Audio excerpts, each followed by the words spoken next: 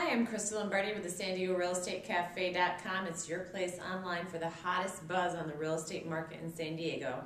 So today we're going to do the monthly foreclosure report, and we see some interesting results from what's gone on with the banks halting the foreclosures. For example, we see that year over year for October, there is a decrease of about 19% for actual foreclosures going onto the market. We did an analysis for just Metro San Diego, and out of 488 detached homes that are on the market right now, only about 129 of those are actually foreclosures. So that's only 25% of the Metro San Diego area.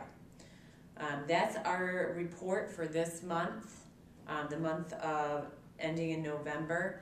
And if you have questions on your particular area, what's going on, what opportunities are out there, what flips are available for you, what properties are going to be foreclosed on soon, just send us an email to San Diego Real Estate Cafe at gmail.com. Thanks so much.